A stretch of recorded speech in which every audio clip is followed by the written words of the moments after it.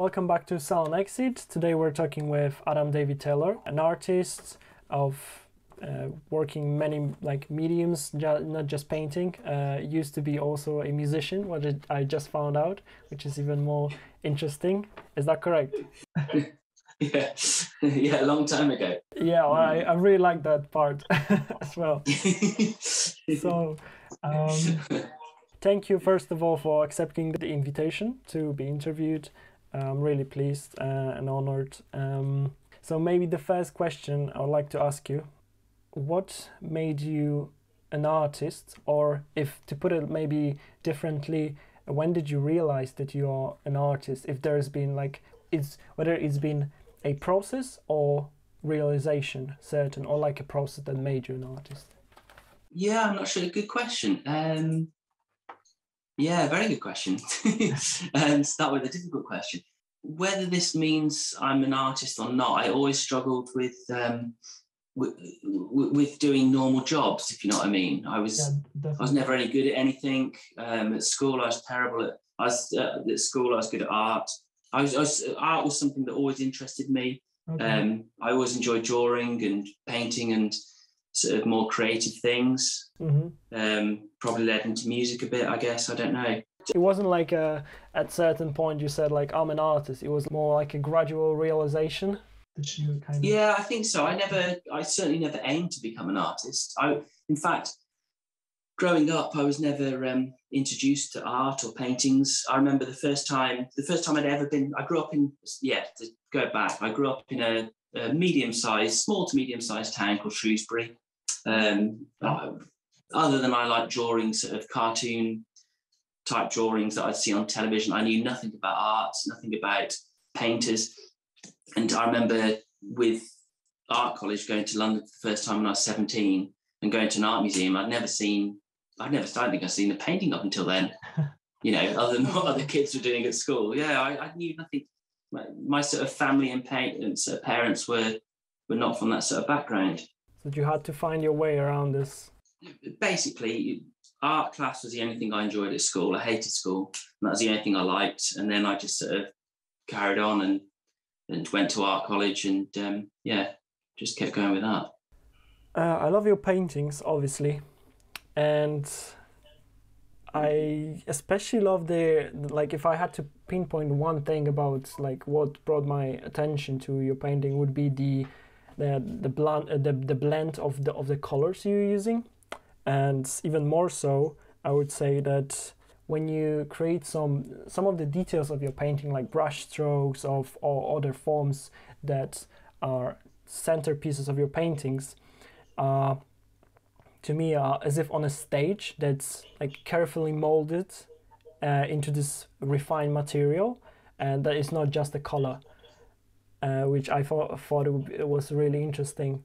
Can you tell me something about your practice from the aspect of how did you arrive at your current style? If you... Yeah, okay, yeah, good question.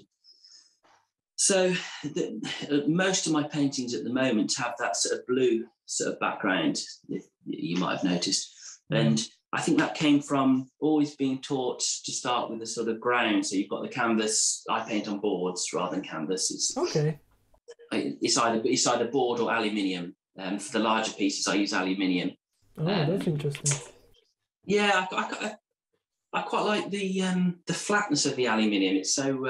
How does paint interact with aluminium in terms of? Sorry for that technical question, but how does it interact with? Paints are usually are rarely that kind of sticky to different materials. Is aluminium something too hard to work with? No, it's you'd think it would be. You think because it's so shiny, but once you give it a sanding down and create a bit of a key to it, and then the paint sticks on lovely. It's really nice. And I like not to be too boring, but I like the fact that it's a really smooth surface, which is really nice. I like the fact it doesn't, with some of the larger works I have, I've had problems with them warping. Mm-hmm. So if perhaps someone puts it onto a damp wall or something, they can, being wood, with moisture and that sort of thing can warp. But yeah, aluminium doesn't. So yeah, basically, sorry, to answer your question, you need to, with painting, you're taught to start with the ground, and if it's a landscape, you're taught to use an oxide or like a a dark brown, something like that. And I don't know what made me start doing it, but I started laying this blue down. So all the paintings would start with prime it, and then it would have that sort of duck eggy, turquoisey blue down. Okay. And then I would go from there. And what I quite like about the blue to me is, although my work is abstract, it's sort of based in the landscape, and it's cold in the UK, isn't it? It's freaking cold most of the year. I quite like the blue sort of, bright colours don't kind of suit the environment. Yeah, it captures the sort of cold and the bleakness in a way. To me, it's back to a job I did do for a long time. Was I got a job working. I was really lucky and got a job working for a foraging company which supplies like wild food, that sort of thing, to restaurants. So it meant that all day long I was outside picking wild food for these restaurants. So in the winter you have to pick in the freezing cold all day long, in the rain, which doesn't sound so nice now on reflection. But it kind of, I think it's influenced my work. So basically I'd do that by day, and then in the evening I'd be painting. I think just being out in the cold, and anyone can go for a walk, for example, but the fact you're forced to be out there working with the rain lashing down, I think it's sort of in a horrible way influenced my work. Kind of horrible when you're doing it, but then when you get back, it kind of, if you know what I mean. That's a beautiful realization. If that makes sense, yeah. Yeah, it definitely does. It's like on such a deep level, like it embedded itself within your kind of artistic think so, psyche. Yeah.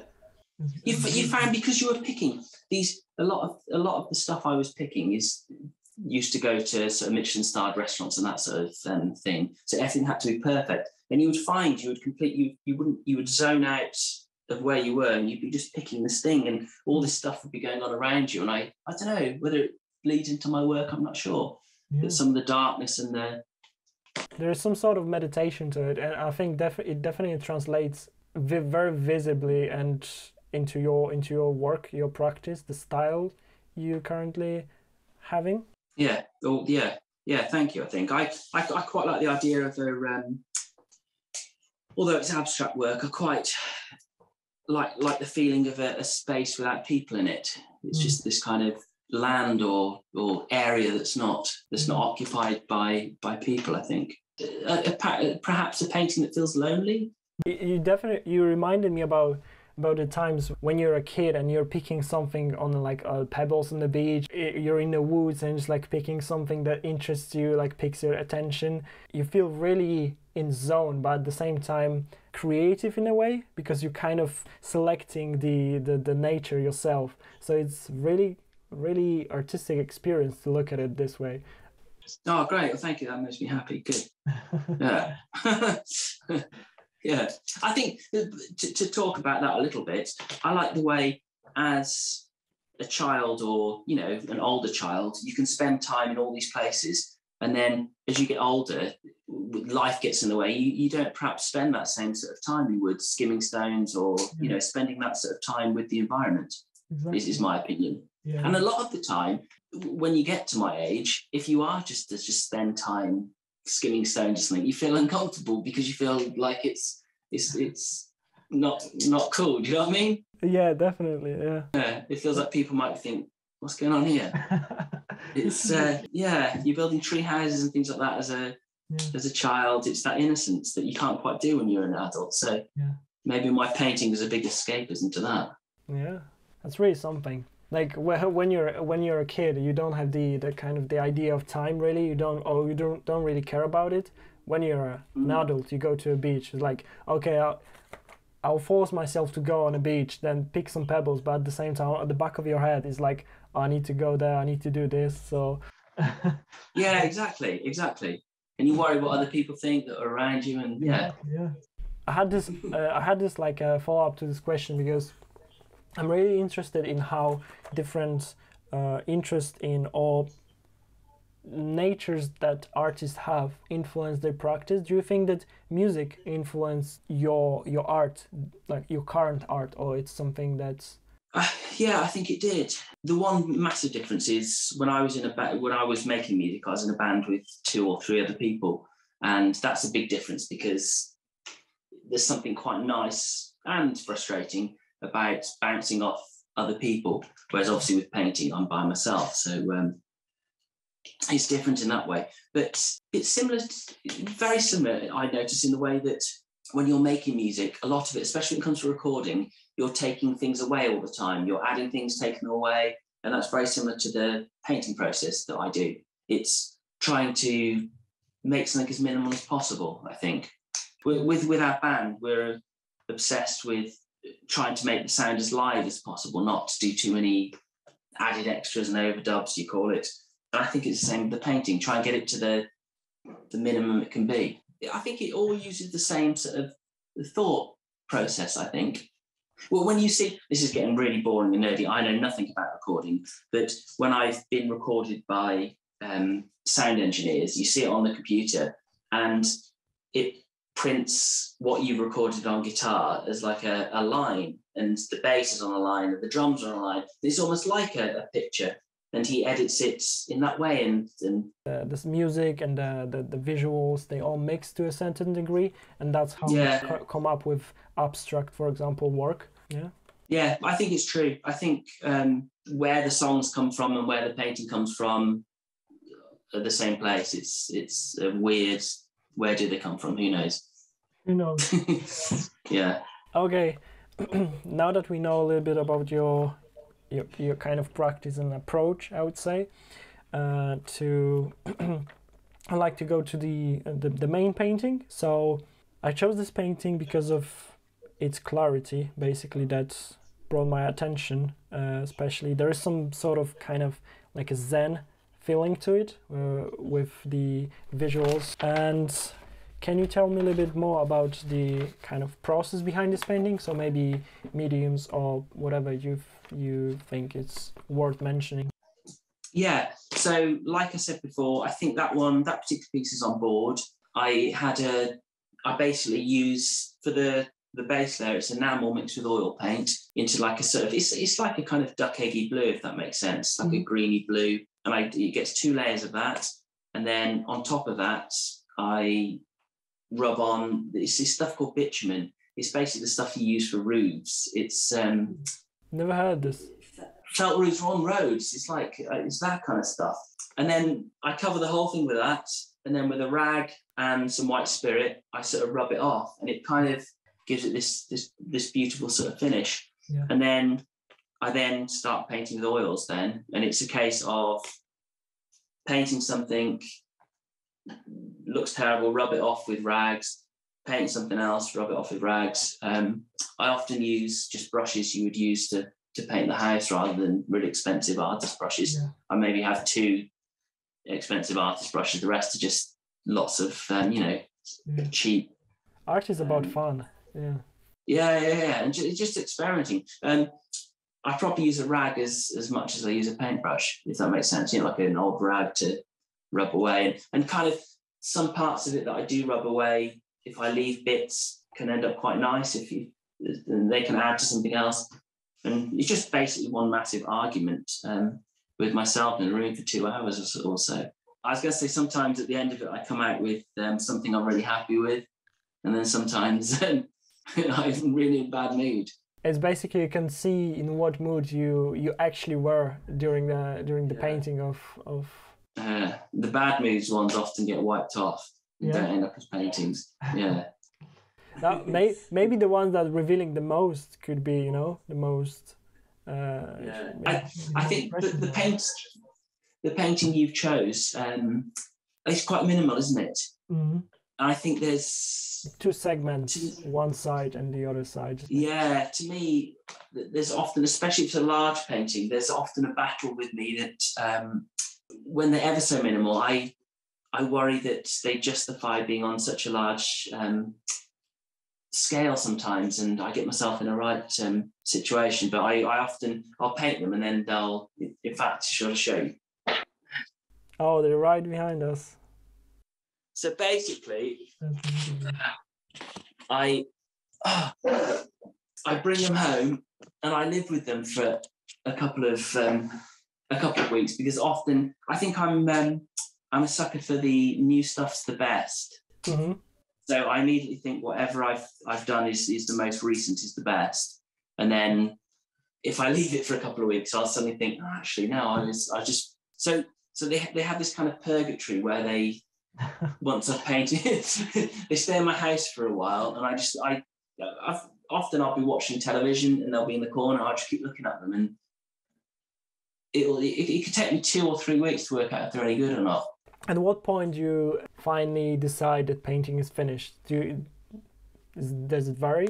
Yeah, in the studio very quickly sometimes. Mm-hmm. In fact, sometimes I can do a painting that will take me, I don't know, 6 hours and drive me to hell, and then I can do a painting that will take, I don't know, half an hour or something, and they're the ones you feel guilty about. You're thinking, why does it take so little time? But then the longer time is when I bring it into the house and I live with it for a bit, and I work out whether it's any good or not, but by kind of looking at it every night, and maybe after a month I might think it's awful. It's always the next. The good test is I mainly paint at night, so normally now I'd be painting, and then the good test is I'll think something's wonderful, and then go to bed, wake up the next morning, come down, look at it, and think, God damn, that's awful. And something happens in the night. I don't know what happens in the night. And you look at it and you're thinking, you sleep on it, and then it changes. Sleep on it, and then the fairies come and they change it, and something happens. Do you change the paintings once they go out of your studio, or the ones that aren't, and this happens a lot, the ones that aren't to my satisfaction get painted over. It will go straight again. It's quite a long process, because with the enamel paint takes a day to dry, so I have to do one layer of enamel, day to dry, another layer of enamel, day to dry, and then it gets the bitumen layer again. So a mess up, you set yourself back a week or so. I try and make a lot of boards. I've got a lot of different paintings happening all at the same time, so I'm not just waiting. I have another pick that I kind of thought was interesting when I was going through your other paintings. I didn't choose them to be the main painting, but nevertheless I found them quite interesting. The ones with the kind of a collages that you add. Is it postcards? Yeah, I think they're postcards. Yes. Okay, I know what they are. Yeah. So I was interested. Yeah, I was interested in why is it that you're adding those? How is it that you decided on adding such a complex structure to those really peaceful and although lively paintings? Yeah, it was around Christmas, and I was really busy with everything, so I thought it'd be nice to create. Because I didn't have so much time, to create some very small. They're A5, which is I don't know, they're tiny, and the collage is a stamp, like on a letter. And I found a book of old stamps from the early 80s, something like that. I thought it was an interesting idea that, like, you get a postcard from somewhere, to do an abstract, I don't know what, seascape, landscape. It was an abstract something, and call them postcards from Wales. So it had a stamp on it, and the stamp I put the stamp on first, and that would give me a sort of starting point for the painting. Perhaps the stamp had a bit of red in it or orange. I'd have to sort of, I quite like some I really struggle with, but I quite like the way it forced me to react to this foreign object. It was something that wasn't mine. It was there, and it was often ugly in the composition. I had to sort of do something to accommodate it.